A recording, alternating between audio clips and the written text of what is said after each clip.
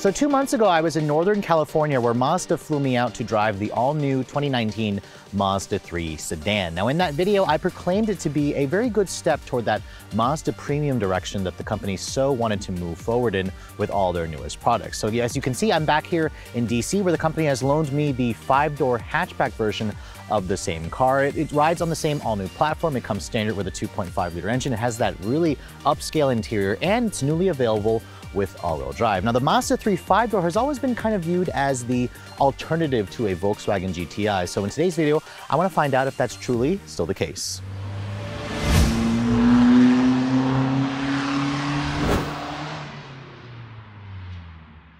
So starting off with the front fascia of the Mazda 3 hatchback. Now remember, I've shown you guys a full review of the sedan, so I really want to talk about the differences in the hatchback body style, especially when you have it painted in this polymetal gray exterior color, which kind of has hues of blue, of metal, of gray in the paint color. It looks fantastic, and Mazda doesn't even charge you extra for this paint color. As you can see, this particular one is the fully loaded version of the hatchback. Mazda calls it the premium package. It includes a slightly different color on the grille, whereas the sedan gives you the chrome. Mazda does give you the blacked out chrome on the hatchback version. All Mazda 3s will come standard with full LED headlights. You'll have LED daytime running lights, an LED turn signal, and then LED low and high beams. This particular one with the premium package also has swiveling adaptive headlights. So again, very upscale feature, but Mazda's been offering that on the 3 since like 2010. Now down here you can see the front lower area is different versus the sedan, where the sedan had kind of like a cutout here that looked like fog lights. The hatchback version is kind of smoothed out a little bit. There's no fog lights available on this generation, which I think is a mistake. I also kind of wish that Mazda gave this a slightly more aggressive looking lower front air dam. I know a lot of brands are kind of adding in those fake intake scoops, but I think the Mazda 3 might be a little bit too plain. I like how they're bucking the trend of all these fake grille outlets, but I think to complete the sportier look and make this thing kind of like a GTI alternative, it needs a little bit of an air intake down here, whether it's fake or whether it's real. It just needs something to kind of break up the smoothness of the overall front fascia. So at the side profile of the Mazda 3 hatchback, in the past, the sedan was always not the better looking choice. The hatchback was always the looker in the lineup. So for this new generation, this 4th generation, some of you have definitely voiced your opinion about the controversy of that rear C-pillar back there, which we'll talk about in just a moment. Now, this one being the premium package model does include these black finish wheels, which I do think looks sharp with this polymetal gray exterior color. They're an 18-inch wheel wrapped in two 45 series tires. And the tires are a little bit smaller, or they're skinnier than a lot of the competition. Remember, a Honda Civic hatchback with the sport trim gives you an 18-inch wheel with a 235 width tire. Same thing with a Toyota Corolla and a Volkswagen GTI, and even a Hyundai Elantra GT N-Line gives you a 20mm thicker tire. So I'm not entirely sure why Mazda decided to go with a skinnier wheel, which should improve the fuel economy, but we'll talk about that in just a moment. Now, its wheelbase was stretched by 1 inch versus the previous generation at 107.3 inches long. This has one of the longer wheelbases in the segment by about 1 inch. However, its overall length did not change from the previous generation at 175.6 inches long. This is about 5 inches longer than something like a Hyundai Elantra GT N-Line. It's about 2.5 inches shorter, however,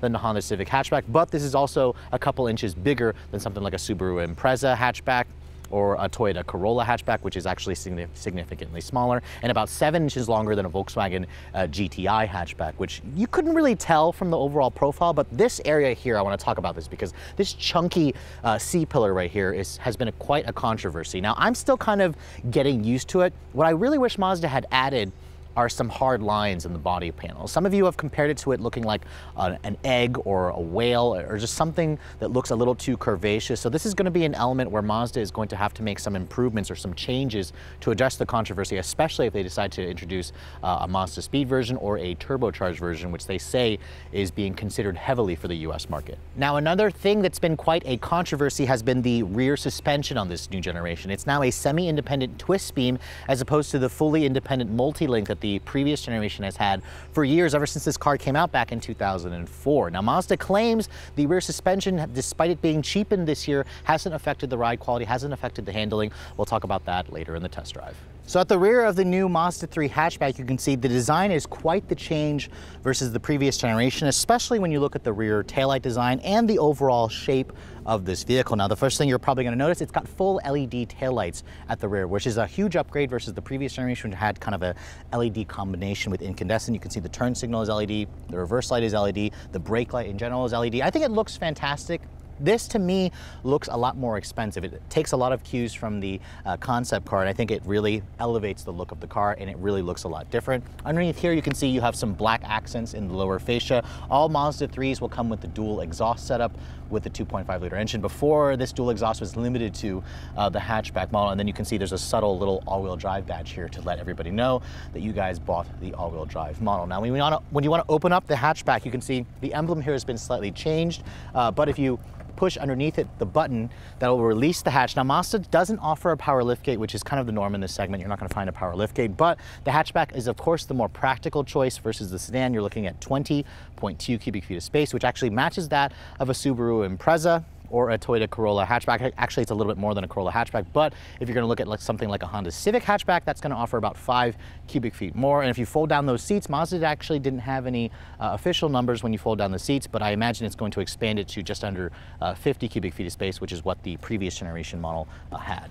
All right, so enough about the outside of the new Mazda 3. Their interiors have been really where Mazda has been shining a lot lately. The first thing I wanna talk about, here's the same key fob that I showed you. It's a new key fob that Mazda has introduced on this next generation 3.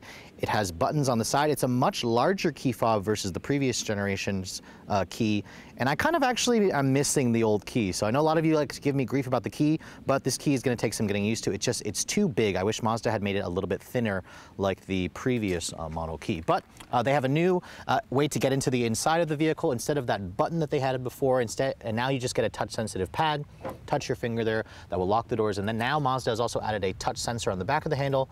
So you just have to touch the back of the handle, and now that opens the door for you as opposed to pushing the button. Now, as you can see, this red interior with this polymetal gray is just, oh my God, it looks so expensive, so upscale at a glance. I mean, this will seriously shame a lot of $50,000 luxury cars, especially when you guys look at the price point of this car. Mazda also includes an 8-way power driver seat, which is great. You have 2-person memory that's on the dashboard now. There's some new switchgear in here, and the seats, you got the upscale leather in this premium trim, which is really comfortable. Unfortunately, they are only heated. Ventilated seats are not available. Mazda also took away the heated steering wheel that you could get on the previous generation, but as you can see here, just the level of detail here with the actual stitching on the door panels.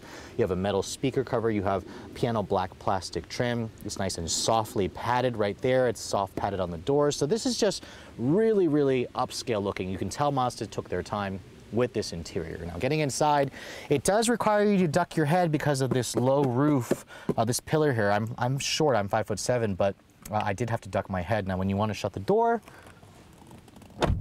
it sounds really solid, so I think that might be the best sounding door slam in this, entry-level compact sedan segment or compact hatchback segment. I'll start it up. Like everything else, put your foot on the brake, push that button here. You can see there's a new chime that I showed you in the sedan.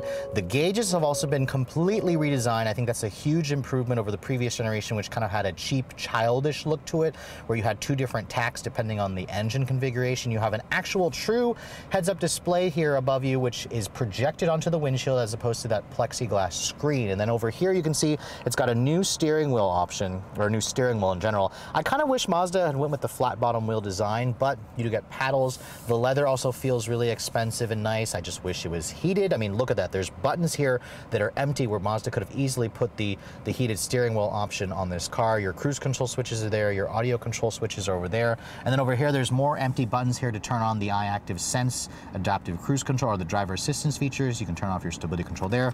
More of these empty buttons, which drives me crazy, but I do like where they put the 2-person memory seats. There's a little bit of a storage area over there. Now, over on the dashboard side or on the, passenger side, you can see this really nice soft stitched area here with the same leather on the seats.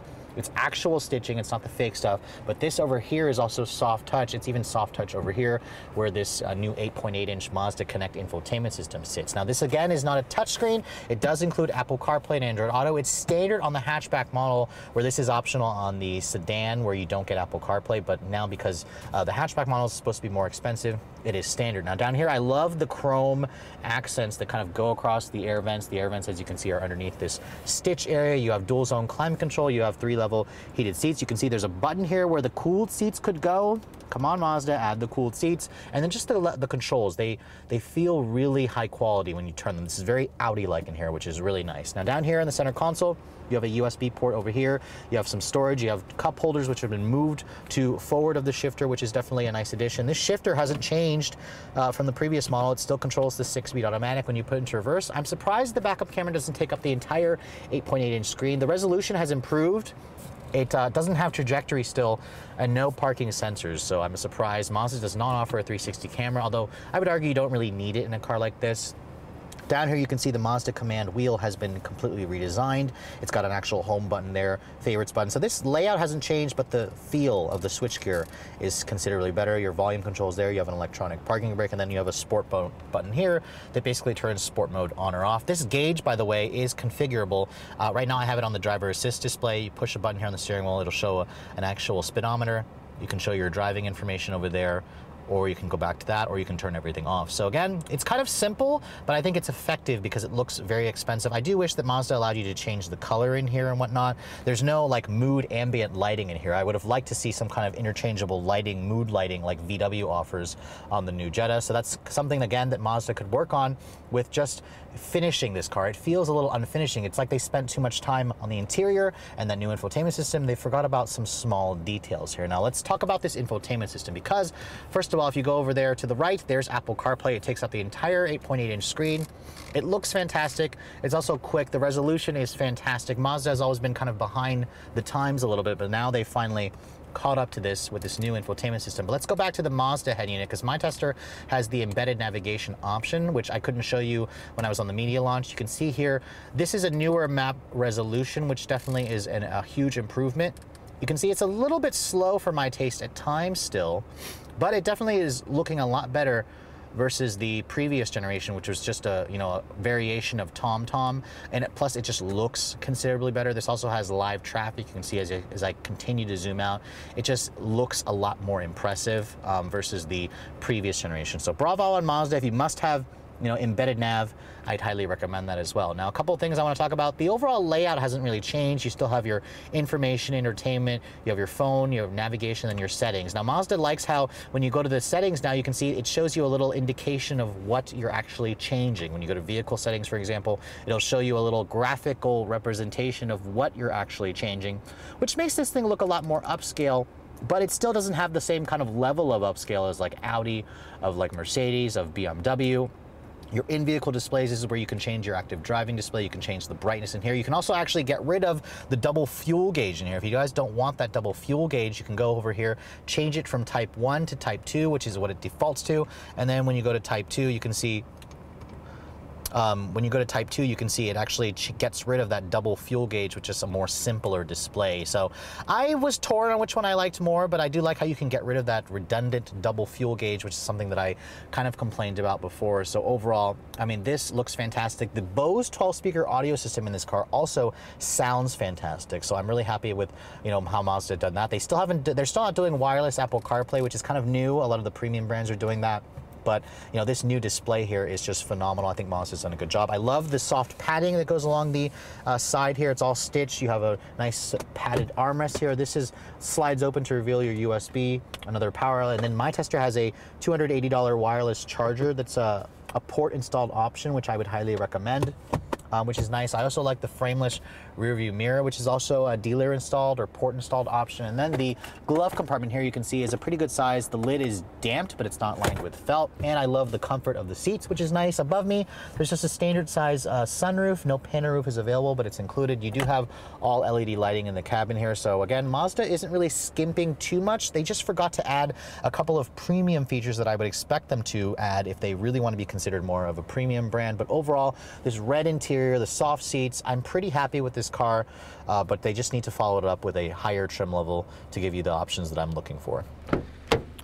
So in relation to the sedan, the hatchback's rear seat area actually hasn't changed despite it being about 8 inches shorter versus the sedan. The legroom, Mazda says, is around 35.7 inches, which is a little bit smaller than what you're going to get in a Honda Civic, but way more than a Toyota Corolla hatchback, and a little bit less than a Subaru Impreza, but about the same as a Volkswagen GTI. So as you can see, at 5'7", I'm sitting back here. The floor is nice and low. There is a hump here in the center, so trying to put 3 people across might be a little bit of a challenge. But Mazda gives you one mat pocket here, and then the door panel materials are soft touch, just like the front front seats. So again, very nice interior, especially with this red color, although I will say it's a little bit dark. I wish Mazda would consider offering a panoramic sunroof. A couple of features that's missing in the back seat: no rear vents, no rear seat AC vents, which surprised me considering this is the most expensive model. And then no heated rear seats. They don't offer heated rear seats in this vehicle in general. Now, they do have a nice little armrest that folds down that gives you 2 cup holders. Now, the models with heated rear seats, like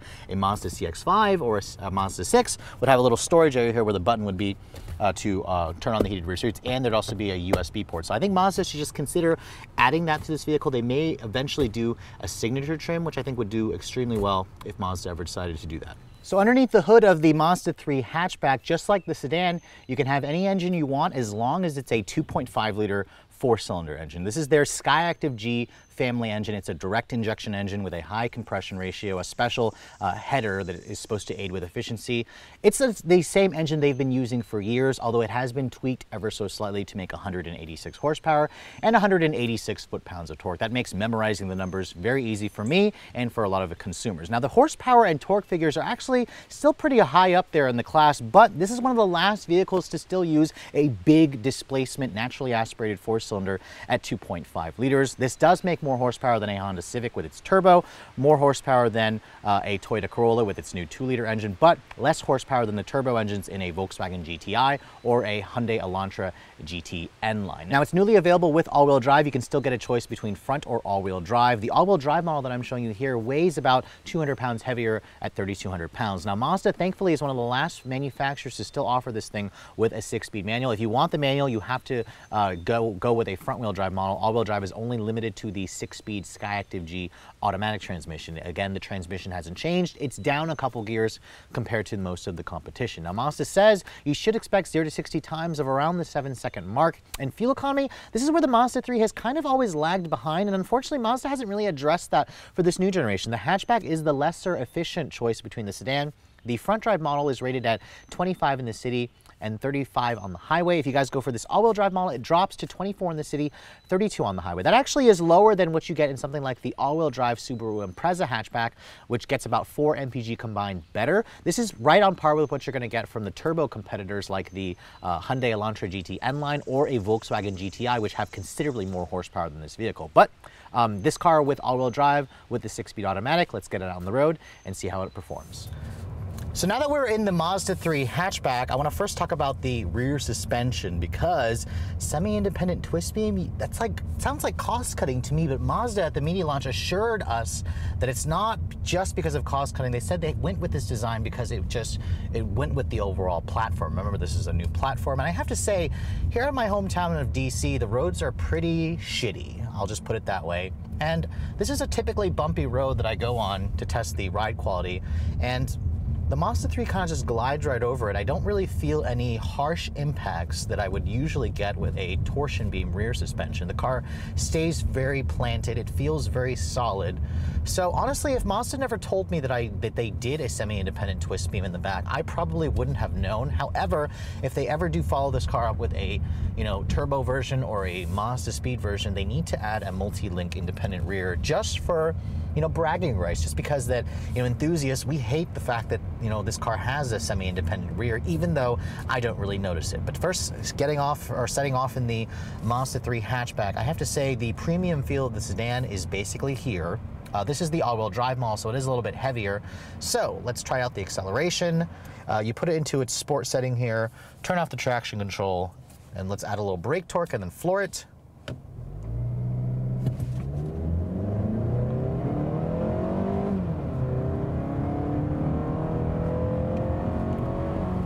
Now, I've seen the 0 to 60 time for this car at around the 7-second mark. I think that's what Motor Trend just tested this car at. Honestly, it feels fine in terms of power. It really reminds me a lot of the previous generation with the same motor. The 6-speed auto has really been barely calibrated to be different. But honestly, it's the sound of this engine. It just kind of sounds like it's struggling, which isn't pleasant to my ears. It doesn't really like to rev. It just doesn't have that free revving smoothness that I really want this car to have. It's begging for more torque, especially that 2.5 turbo that I just drove in the CX-5 Signature and in the 6.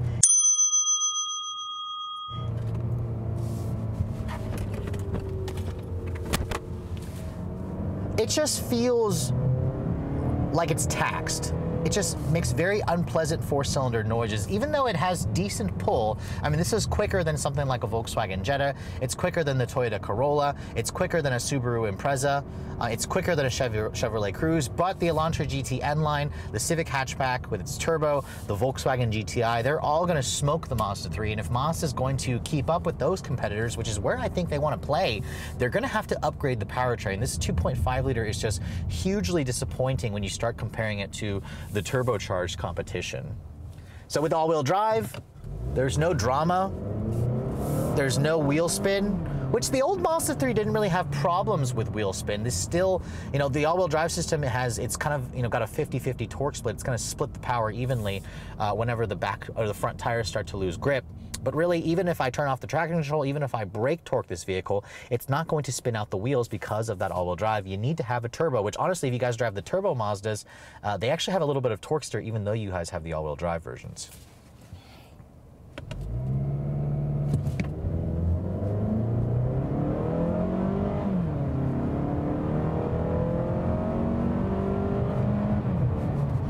But yeah, I mean, acceleration is perfectly adequate. It's perfectly fine.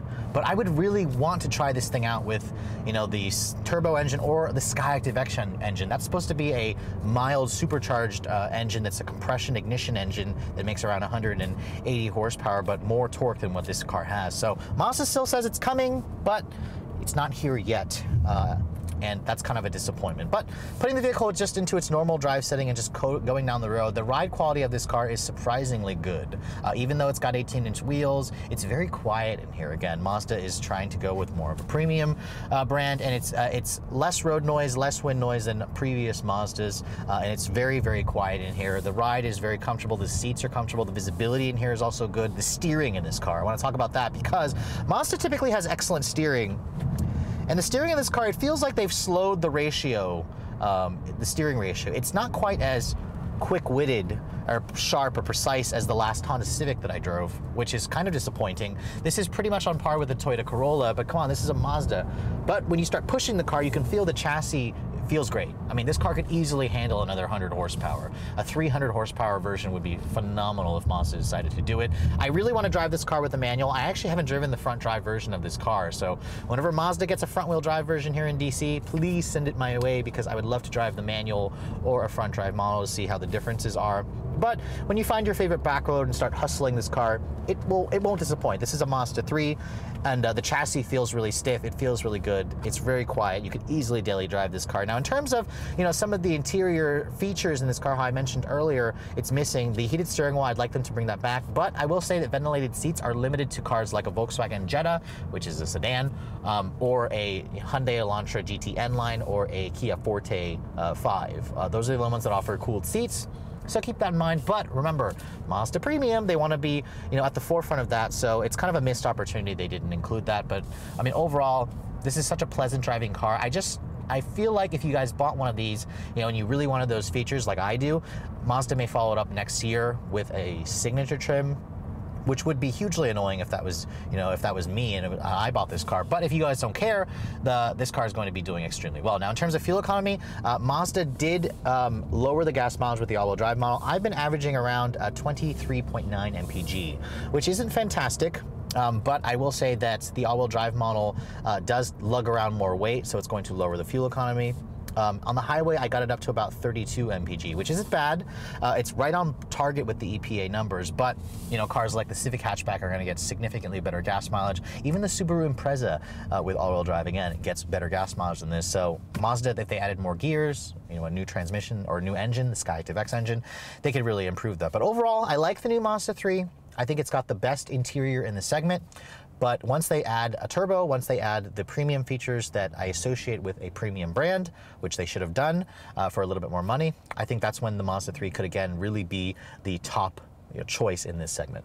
So after spending a full week with the Mazda 3 hatchback, I'm pretty much happy to report that everything that I loved about the sedan have been carried over onto the 5-door configuration. Now in the past, I always would say that I would choose the hatchback in a heartbeat. Unfortunately, with this new generation, the design definitely is a lot more controversial, but I can confidently say that I would still choose the hatchback model, even though the look is a little bit different, because I personally like the utility and functionality of a hatchback. You didn't lose any actual rear seat space. You have more trunk space. You have the same premium interior. And really, if you guys want the red interior, you have to go for the hatchback model, which is definitely a no-brainer for me. I must have the red interior, and it looks especially good in this polymetal gray color, which is again only limited to the hatchback body style. Now, speaking of which, at the beginning of this video, I asked, is the Mazda 3 hatchback still a viable GTI alternative? Now, just like the previous generation, its engine is a big letdown with this car. Mazda spent so much time with the premium aspects of this interior, but it's almost like it's been left unfinished, because I would like to see ventilated seats. I would like to see them bring back the heated steering wheel and heated side view mirror option and add in heated